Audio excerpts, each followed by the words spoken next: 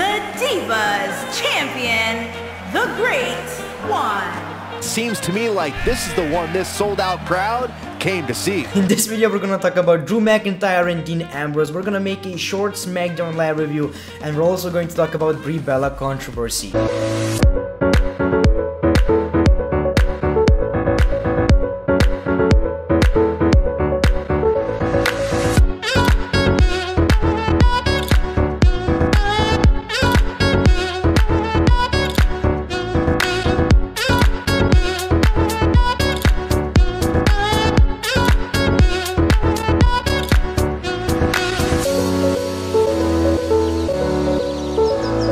As always, your favorite wrestling show on the internet, greatness of wrestling, and your favorite host of the wrestling community, the Divas Champion, the reigning undisputed heavyweight Divas Champion, in fact, The Great One. Let's get it trending. Life sucks, Divas title doesn't. So I want to start this video by talking about is the Shield versus Braun Strowman, Drew McIntyre and Dolph Ziggler rivalry. On Monday Night Raw we got a tease that either Dean Ambrose is going to join Braun Strowman or Drew McIntyre is actually going to turn face. This is something that not a lot of people are talking about, but there is a possibility and it piqued my interest very much. In previous video I talked about how it's possible that Dean Ambrose is going to join these heel guys, but most of you said that I'm missing the point. Most of you said that Drew McIntyre was really affected by Seth Rollins' words when Seth Rollins pretty much said that Braun Strowman is using you and Dolph Ziggler is using you as well. And yes, later during the show it really seemed like Drew McIntyre is kinda insecure about that. Now the obvious reason why WWE are doing this is because they want you to watch the Australia WWE event. So right now when you're about to watch this match you kinda have that question, so what's going to happen?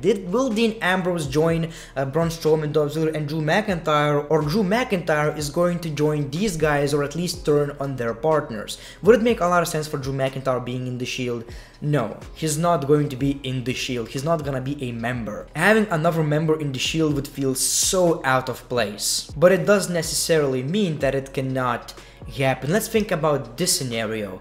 Drew McIntyre joins the Shield, but Dean Ambrose turns heel. So you have two characters switching sides. I think that would be such an interesting storyline. At the end of the day, all we want from Dean Ambrose is for him to turn heel because he's a very boring babyface. I personally want Dean Ambrose to turn heel because I think that makes way more sense than Drew McIntyre actually turning on his partners, but the only thing that does make sense is the fact that Drew McIntyre is going to be a babyface. He is going to be pretty much just like the other face of the company. Like we have a Roman Reigns, the face of the company, and the second to that is AJ Styles. I think Drew McIntyre is going to be that second guy in the future, like Randy Orton was to John Cena. So Drew McIntyre face turn is going to happen, but probably not right now. What I want from you guys is to discuss this in the comments below. Who do you think should turn face or heel?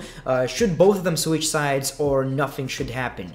It would be a shame since they are really teasing it and it's probably just for the ratings or whatever. But I think Dean Ambrose is the one who should turn heel. At the end of the day, Ziggler already has your girlfriend. I do think that Dolph Ziggler's definitely been speaking some truth to Ambrose. Aren't you two?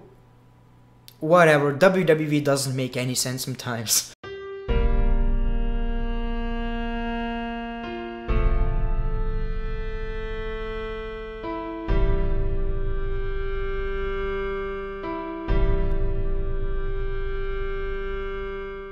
So on October the 5th, I'm going to be making WWE 2K19 Career Mode series. It would really mean a lot to me if you would guys check that out and let me know in the comments below if you want me to make a video talking about WWE 2K19, my honest opinions, and what I will do with my channel when this game comes out. Basically the content that I would make. I will make Career Mode series and I have few more ideas in mind that I think most of you would be into it, but I don't wanna make any promises. So basically if you want a video about me just talking to you guys, talking about 2K19, my plans, my personal life maybe a little bit, let me know in the comments below.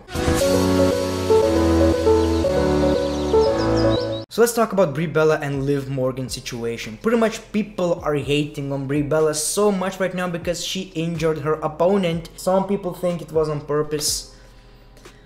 Wrestling fans are so stupid sometimes. I don't even know what to say. For example, let's start this with a meme. Seth Rollins breaks Cena's nose. It was an accident. Ends Sting's career. It was an accident. Injures Balor. It was an accident. Brie Bella injures Liv Morgan. Oh my god, the worst wrestler ever, please retire. Exactly. Personally, I don't blame everyone. This is wrestling, this is the WWE, things like these happen. And some people don't even realize that it wasn't really Brie Bella's fault, at least entirely. Liv Morgan actually moved her head way too quickly and into a wrong direction. As you can see right here, Brie Bella was trying to kick her into the chest. Unfortunately, she kicked her into the face because she moved way too fast. Now, a lot of people are saying that, well, one kick is okay. Another one is unforgettable, please retire. That's kinda not the case as well. You see, at that point, Brie Bella thought that she is going to kick her in the chest, that this time it's going to work. However, Liv Morgan moved way too quickly again. I think it would have been a better decision from Brie Bella not to do anything at all after the first kick, but accidents happen, it was in the heat of the moment. I don't like the Bella twins, I don't think they are good wrestlers, but just because you don't like them as wrestlers, I don't think you should hate them. If your favorite wrestler did that, you would understand that it was an accident, but because you don't like her, please retire. Brie Bella is a bad wrestler, and maybe it was more of her fault than Liv Morgan's, but I'm just saying that you shouldn't blame one wrestler. And let's talk about SmackDown Live real quick. So first of all, we got this new segment, show, whatever, from R-Truth copying The Miz, calling it The Truth TV. It was really entertaining. However, one thing I didn't like is the dancing.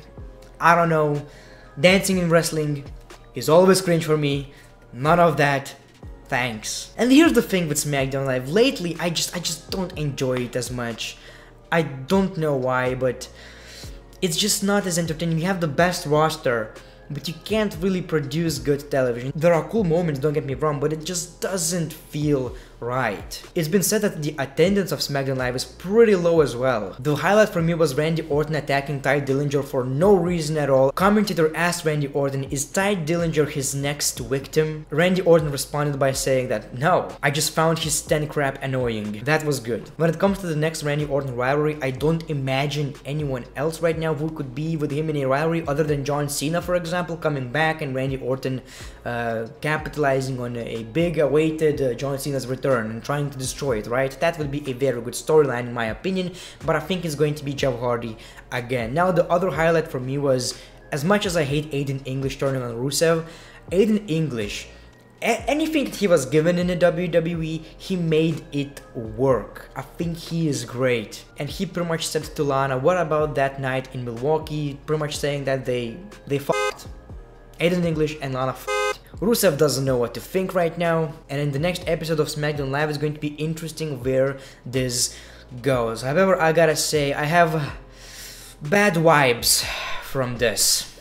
And the show ended with Samoa Joe going to AJ Styles' house, but he didn't actually open the door or anything, which I think was kind of a bummer.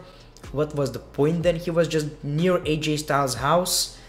Even though it was entertaining, I think it was kinda lacking.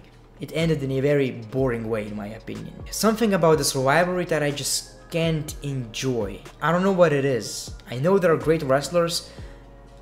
Maybe it's just AJ Styles being the WWE champion. I'm kind of tired of that, even though he's one of my favorite wrestlers of all time. I think it's time for a new champ, and it has to be The Miz. And I'm not saying that only SmackDown Live is suffering, because I kind of feel like WWE is not getting worse, because I think the product is getting a bit better, but it honestly feels like they are relying on nostalgia way too much. It feels like a dying company. Honestly, it feels like documentaries are going to be made about this right now. Just like WWE are talking about how bad WCW was in 2000, I think they will talk about how bad WWE was in 2018. It feels like a crappy wrestling show relying on nostalgia, because that's the only way they can sell tickets right now. And that's what happens when you put all the money into one superstar and John Cena is not here. Anyway, so that's it for today's episode of Greatness of Wrestling. Let me know in the comments below, what do you think about Brie Bella's situation, and what do you think about this Drew McIntyre and Dean Ambrose situation. Thank you for watching. Follow me on social media, the links are in the description. The Great One. Peace, love, and hugs.